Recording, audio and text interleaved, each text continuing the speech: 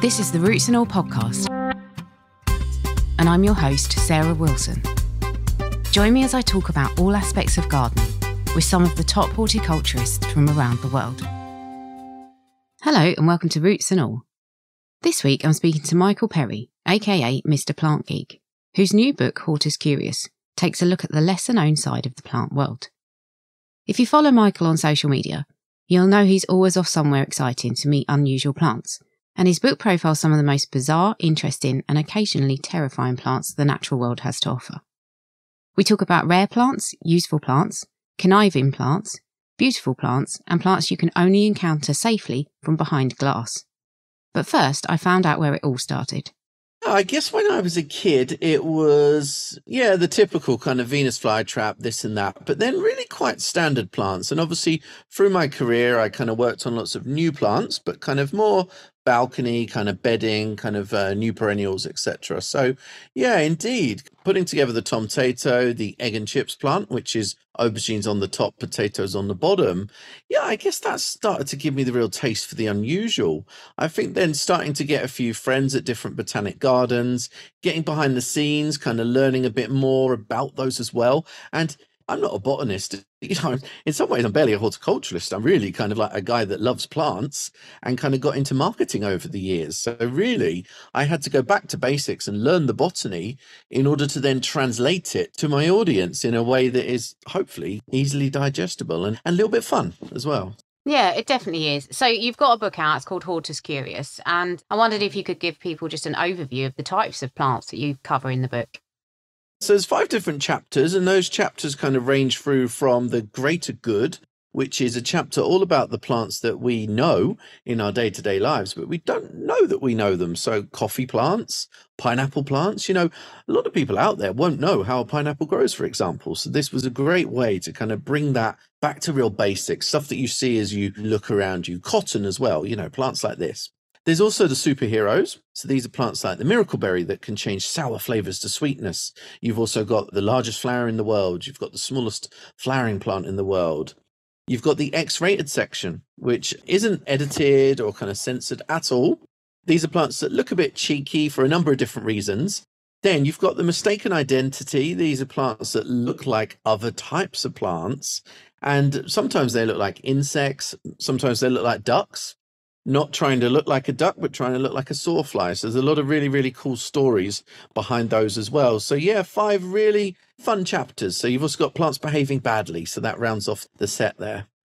They are all really, really interesting sections and they've got some amazing plants in them.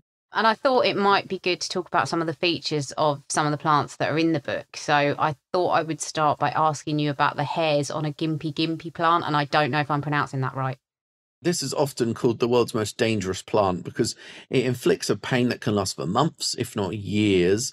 They also quite tragically call it the suicide plant because many people cannot bear the pain because it kind of injects these almost like hypodermic needles with these stinging neurotoxin hairs, and they like break off at the tip. So it suddenly makes lily pollen seem really kind of harmless because they often say remove it with wax strips or sellotape. That is the only way to really get them out the moment that they go into your skin. So it's a plant that is native to the Daintree rainforest in Australia. And it really is to be feared because it grows in all different forms. So it could be as an ankle biter, as a low shrub. It could be a bigger tree. Sometimes the hairs actually hang in the air. So face masks are a must in the areas where this gimpy tree grows. I actually met it once behind glass in a botanical garden in Holland. Safe distance. Yeah, it's absolutely terrifying. So obviously that grows in Australia, I'm guessing in slightly out of the way areas. There's a lot of plants in your book that are quite rare or quite unusual. Which of the plants that you write about are you kind of most likely to encounter in real life? There's some that are kind of quite day-to-day almost. So you've got Dictamnus albus, which is the burning bush. You might often see this in a perennial mixed border, growing alongside lupins or delphiniums. This is up about 100 different chemicals, and it actually can catch fire to itself. Now, a lot of the research hasn't decided why it does that. It could be to start bushfires intentionally. It could be just as a kind of byproduct of all of those chemicals. So that is a plant that you can easily grow in borders in the UK. A few more obvious ones would be the Venus flytrap, which is notable not just for eating flies, but also for being able to count as well.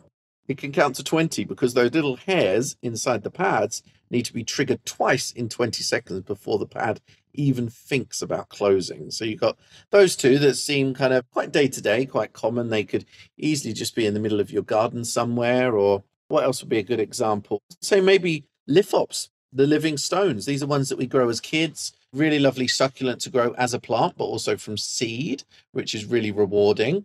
And they've got a great history to them. They're still being discovered to this very day because they're so camouflage. And also, you're talking about that kind of solar panel on the top, the way they let light in. There's fascinating plants you can grow simply on your windowsill. You know, it's not always about trekking off to the Amazon or Borneo or some far reaches. So there are quite a few actually that you could find in your own garden, or you could grow, I guess, as houseplants. Absolutely. Do you grow any of them yourself? I'm busy traveling so much at the minute. Whenever I try and grow a plant, I can't keep it alive very well because, of course, most of these are a little bit exotic.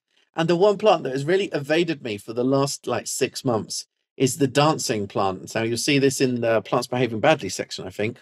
And this is actually a plant that can move itself. So this is Codioricalex motorius.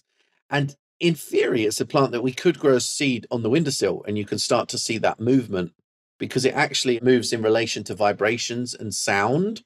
And it's relatively easy to germinate, but needs a lot of humidity once it starts growing. And of course, I wasn't really giving it the right attention that it needed. So yeah, that is one that I really regret not being able to grow. But of course, there's really cool plants all around us. You know, here where I'm just looking at some Boston ferns in my lounge and some monstera, you know, there's great stories inside most of the plants that we grow. I'm definitely ready for Hortus Curius too. Let me tell you that.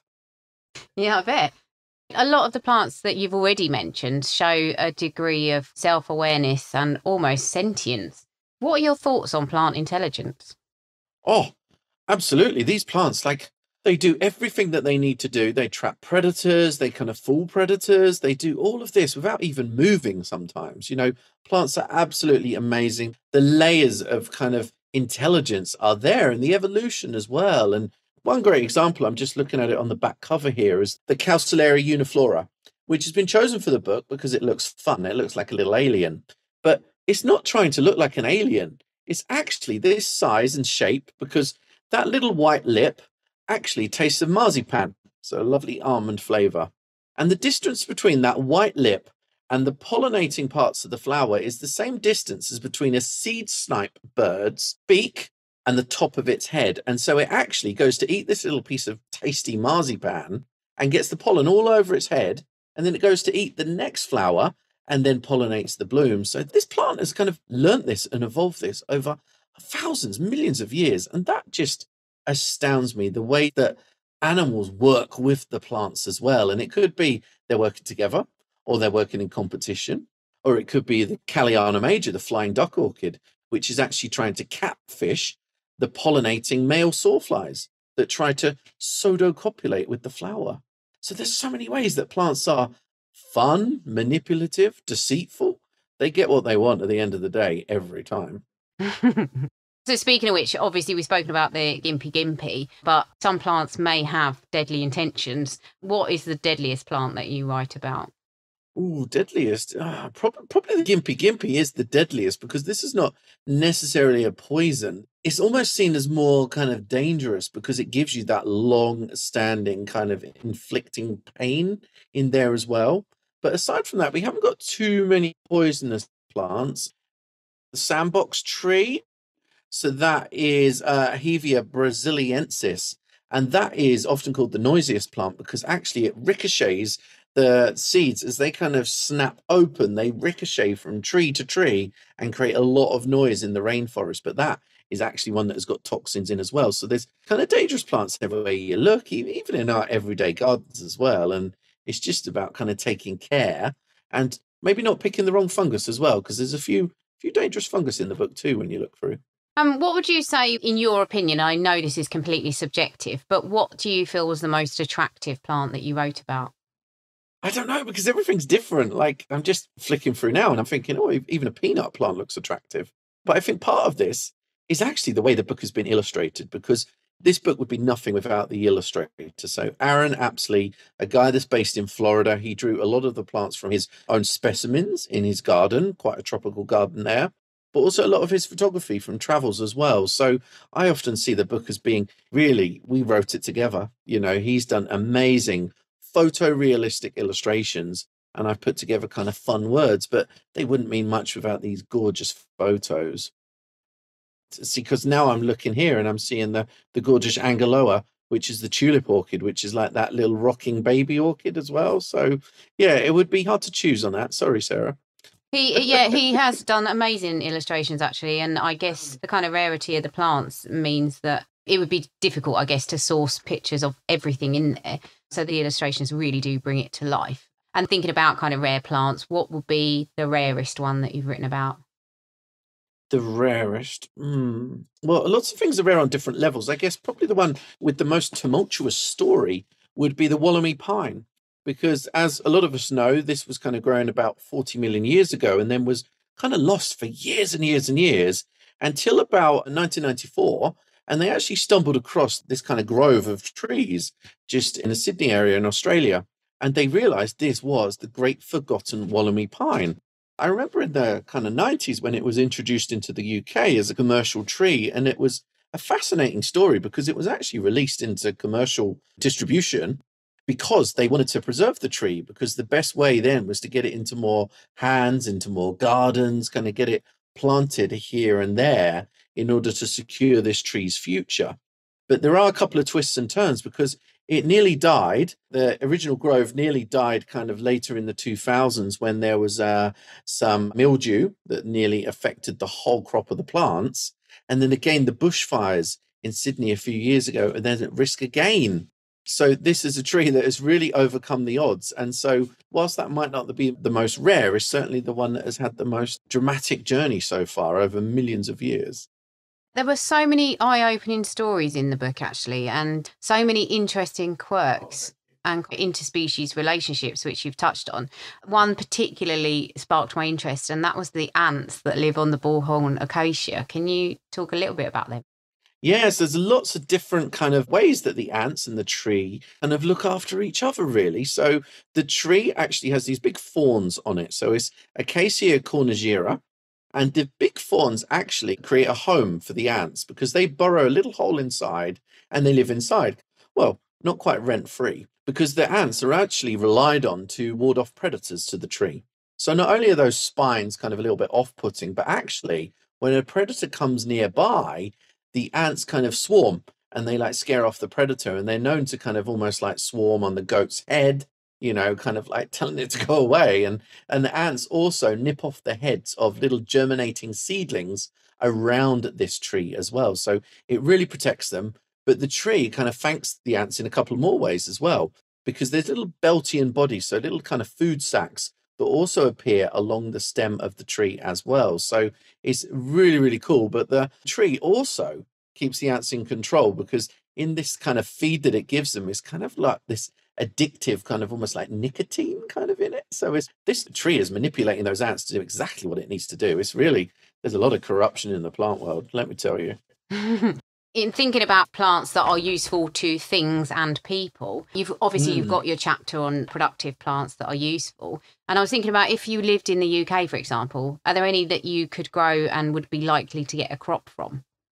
Yeah, let's have a little flick actually. So first up, we've got tea plants. Now, you can grow tea in the UK. It's a camellia, so it's perfectly hardy. Most people don't really believe or know that tea is a camellia, but it is Camellia sinensis. You can grow that and create a nice crop in the UK. So obviously a little bit cooler conditions.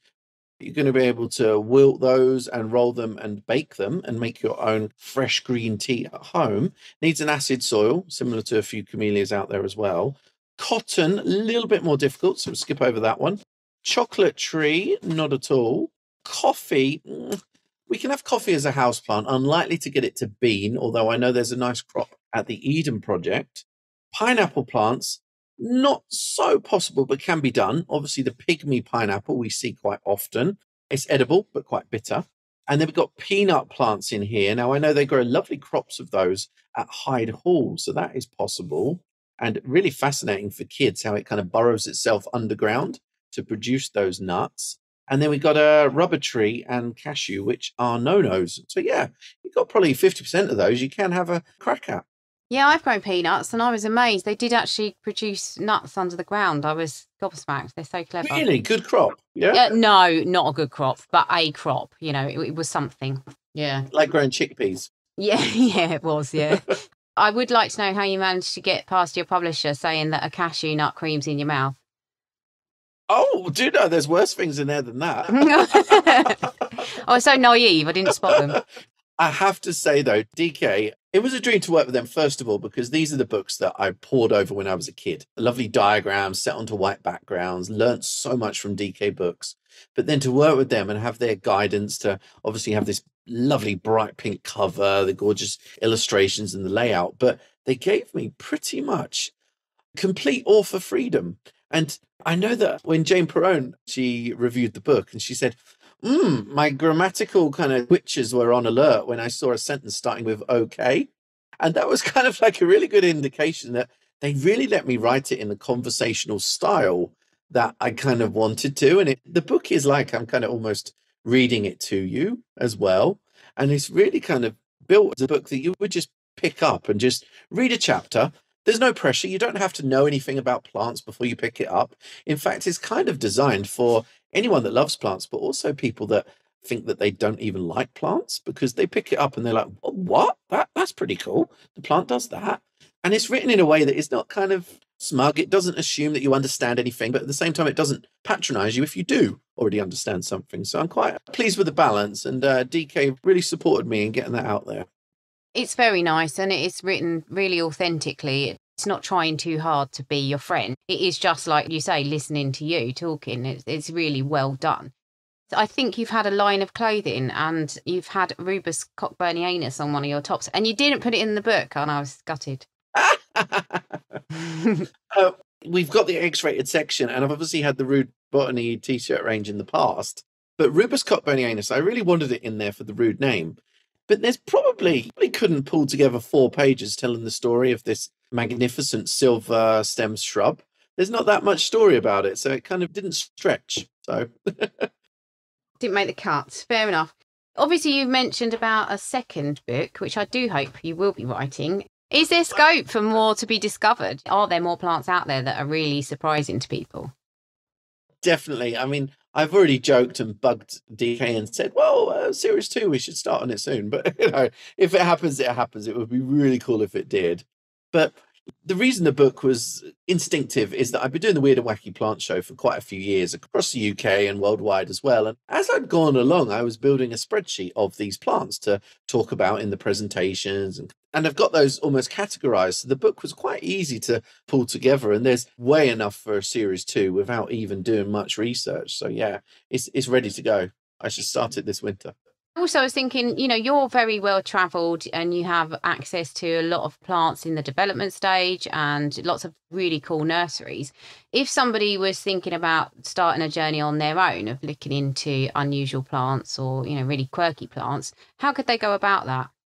The best place to start your journey looking at unusual plants is really, and I know it sounds a bit cheesy, but it's really Instagram. Because when I was young, I was obviously a geek. I was interested in plants. It was kind of quite hard to reach out to like-minded people. And of course, I had some great books. Obviously, there's great books that are out these days. But really, for that real-time connection and kind of chatting with people about the plants and getting to know the people that really know the plants as well, and kind of that real-time connection, you can't beat the internet. And I know there's a lot of bad sides to social media, but for horticulture, it's really connected us, and it's made the whole horticultural world feel so much less lonely and also more connected and more knowledge to be shared as well. So I think to start learning about unusual plants, your first port of call is just a kind of healthy scroll on Instagram, I would say. It's a good place to start.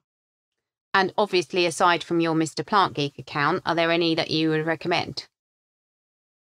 Oh, gosh, that's a really big question. I would say, first of all, I would direct you to some of the people that supported my book. So I'm not a botanist by any stretch, as I mentioned. So I really relied on my botanist friends all around the world to help me bounce off them. And so I could understand the botany and then translate it. So I would say Alistair Robinson, who's based in Australia. Melbourne Botanic Garden. Also, Mark Hatchadorian, who's based at New York Botanic Garden as well. They were great helpers with my book and really great to look out for on Instagram as well. But of course, aside from all of the great houseplant experts out there, there's kind of more exotic lines, but also move towards the outdoor plants. There's some great experts there too. So yeah, it's really getting into Instagram and just kind of delving. Maybe there's a certain plant you're interested in and you could then search that hashtag, and then you never know where you're going to turn out and who you're going to meet as well. It's been amazing for horticulture, I have to say. Thank you very much to Michael, and thanks to you for listening. Here's Dr. Ian Bedford now, talking about a bug that some next-door neighbours might actually celebrate. Despite their reputation for causing the occasional problem between neighbours, Leylandii conifers can actually be quite beneficial within a garden when they're maintained as a compact and long-lasting evergreen hedge. Tolerating a wide range of soil types, a Leylandii hedge can provide a robust natural barrier that not only shields and protects gardens from prevailing winds and harsh winter weather, but research has recently shown that it'll filter out pollution from air 40% more effectively than a native hawthorn hedge. In addition, its inner structure offers the ideal habitat for many native birds to nest in and provides shelter for other garden wildlife to rest within or hibernate under during the winter. And in my garden, a Leylandii hedge plays an important role in helping sustain the insect life, providing a nocturnal hideaway to many, such as the peacock butterflies, that after their daily sessions on the buddleias, retreat to the hedge, flashing the eye spots on their wings to deter potential predators before squeezing their way inside. This hedge also supports native ivy that grows up the trunks to form a leafy canopy on top, hosting caterpillars of the holly blue butterflies, which then overwinter as pupae until the following spring. For Leylandii to fit within a wildlife-friendly garden, though, they will have to be managed, since they're the fastest growing conifer that we have in Britain. But realistically, this should only involve 1 or 2 trims each year to retain an appropriate size. Other than that, Leylandii require only minimal care and are not prone to many pests and diseases. However, there is one that's increasingly become more of a problem since it appeared in Britain during the 1980s, and that's the cypress aphid, an invasive species from North America that first came here on imported trees. This dark-coloured aphid specifically feeds on conifers, sucking out sap from May to November, and causing most damage during the height of summer when the foliage on infested trees begins to dry and turn brown. The aphid's colour matches the bark, which makes them quite difficult to see within a hedge, even when infestations are large. But if left untreated, they'll continue to spread, and over time the hedge will become increasingly more patchy and might eventually die. So regular inspection is essential if cypress aphids are to be found early enough to be controlled. Then by carefully pruning out the most infested areas and thoroughly and repeatedly drenching the surrounding leaves, stems and trunks with a soap-based product, a Leylandii hedge and the beneficial wildlife that live within it can hopefully be saved. You can download or listen to the podcast direct from the website rootsandall.co.uk. Please also check out my Patreon, where you can make a one-off donation or take out a monthly subscription to help support the podcast. Because if you enjoy the show, please help it continue. I also have a GoFundMe where you can make a one-off donation. Even a one-off donation of £1 helps, and I'll be really grateful for your support. So please go to Patreon or GoFundMe and search for Roots and All Podcast.